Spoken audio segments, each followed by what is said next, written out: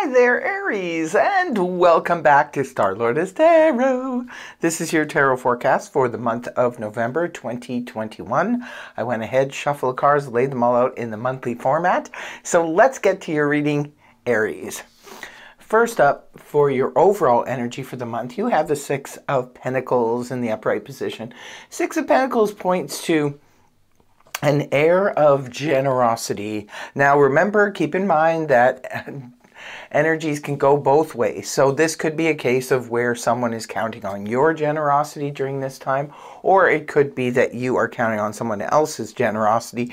And if that's the case, it looks like, fairness, balance, equality could be a part of your everyday life in November. Hopefully that is true. We all could use some fairness and equality.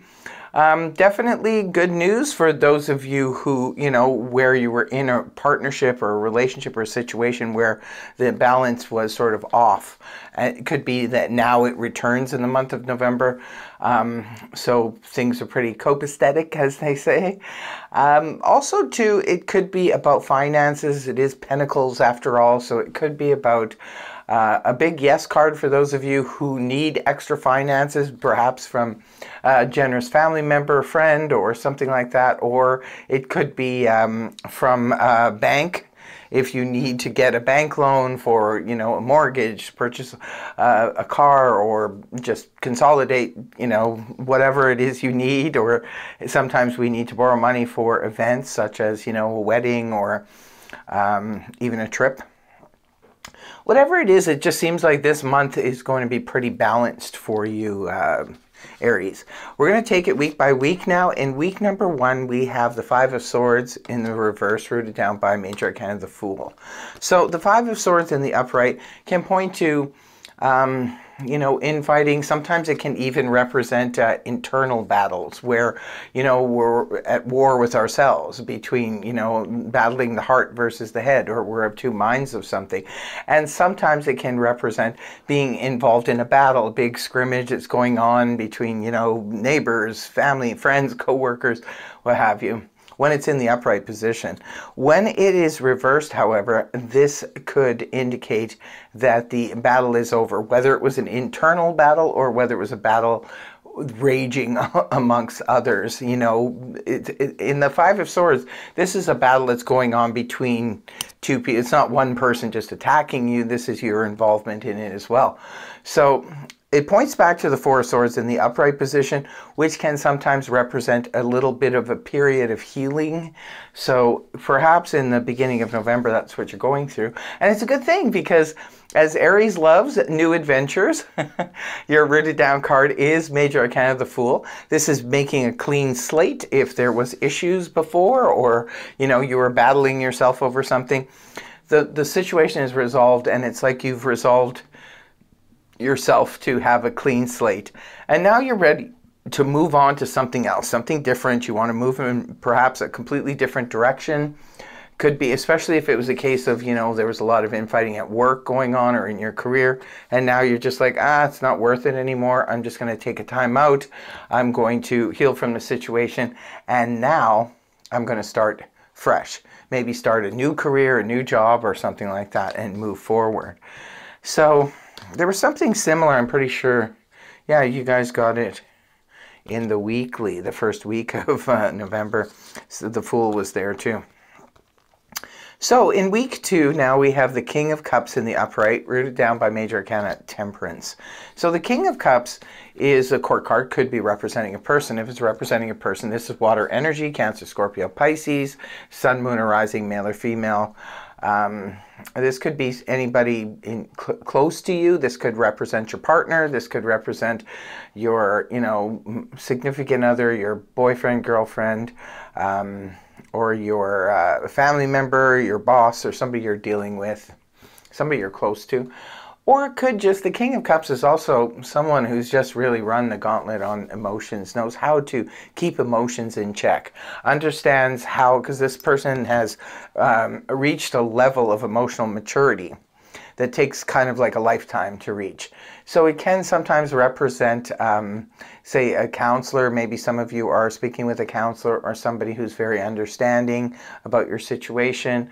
This could be somebody you're leaning on. This could be maybe, you know, a sibling or a father or mother or something like that that is very understanding, perhaps helping you to sort of work through your emotional situation, or you could be doing that for someone else. And it's rooted down here by Temperance in the upright Sagittarius energy. The Temperance is very beautiful energy. It's very calming, very healing, as well as it represents sort of like that cooperation aspect of things. So if some of you are moving on, say, to a new job, it could be that you're going to be fitting in, you're going to be blending very well in the new position or the new job. That's good news for those of you. Maybe the King of Cups is representing a new boss, and this boss is very understanding. Very King of Cups kind of energy, very emotional, but, you know, keeps everything on the down low in terms of, like, the King of Cups is a little bit different from the Queen of Cups in the sense that King of Cups is sort of like the quiet, silent type, but you just know that, you know, you can count on them.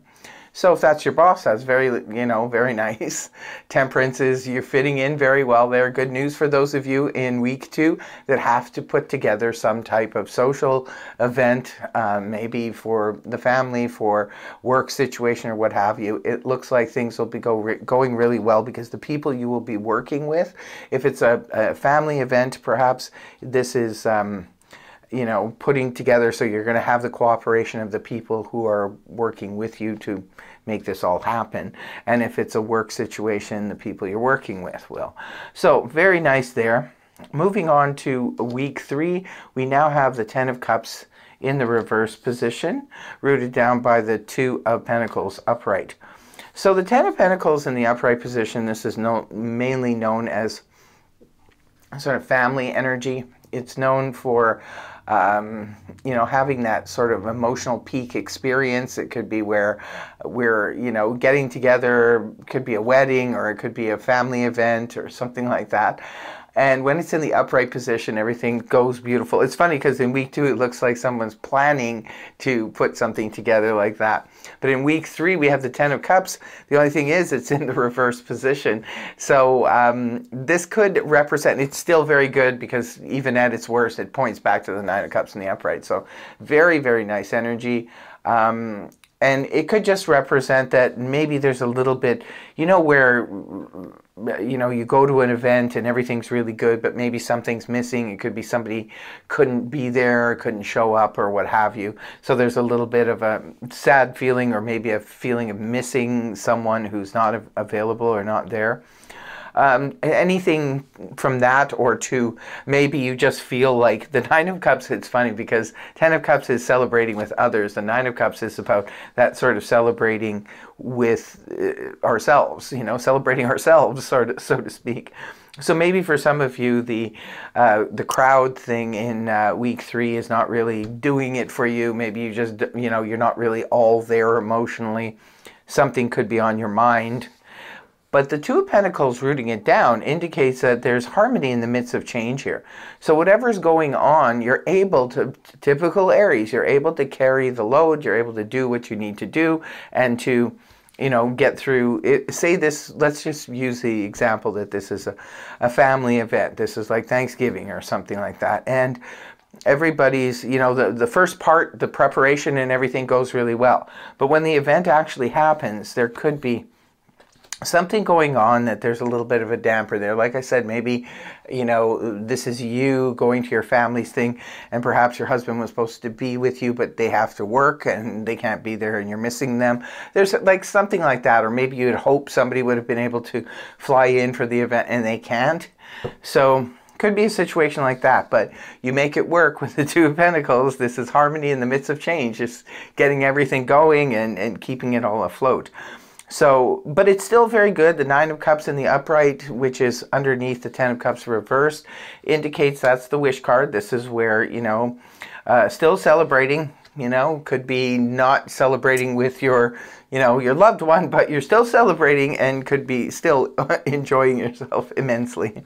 And then in week 4, we have the Nine of Pentacles here in the upright, rooted down by the Queen of Wands. Now, it's interesting. You've got a few pentacles here. It could be financial situations to deal with, perhaps, for some of you. Nine of Pentacles is good. This is a strong, independent person card. So we're able to, you know, look after our situation. Finances are okay. They're stable. You know, this is the most stable energy that you can have in the Pentacles group. The Ten of Pentacles is a little bit different because that's more, again, involving other people.